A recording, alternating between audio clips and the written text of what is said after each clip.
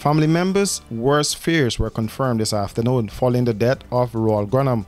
The 19-year-old GTI student was hospitalized at the St. Joseph Mercy Hospital with injuries to his head and other parts of his body following a beating in the vicinity of the Route 45 Park at Stabroek on Friday afternoon.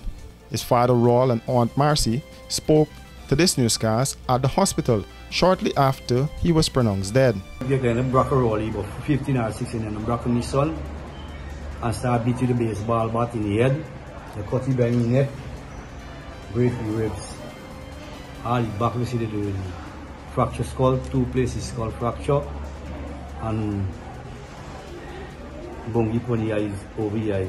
You know, at the hospital, they don't want to say, well, nothing can be done. They try. I think the doctors here, they try their best to save my nephew, but the time he came in and the state that he came in with, nothing could have been done. So my nephew passed 1:35 this afternoon, and I am asking the Guyana police force to do something. We need justice. My nephew, all those who knew my nephew, know that he's not a troublemaker. He don't be in certain things. I need justice for my nephew. He's easygoing. He goes, he come, aunt, uncle, whoever. He don't be in wrong business. I need justice. The police didn't do anything. I had to use my transportation, my vehicle to transport police Saturday to go to scene and all of that. That is not fair.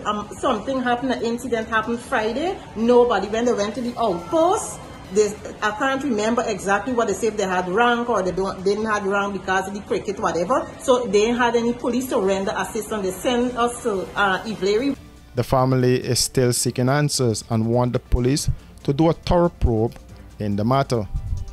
Well, I'm glad they could speedy investigation and let me get me justice, because my son, he could ask anybody, Indian, black, Chinese school, even to the own school as a principal, as an Indian man, they come and they talk very good about this. So to ask anybody.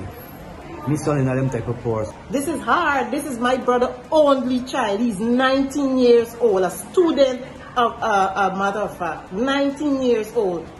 Roald was a second-year student at GTI and lived with his parents at Port Joint, West Bank, Demerara.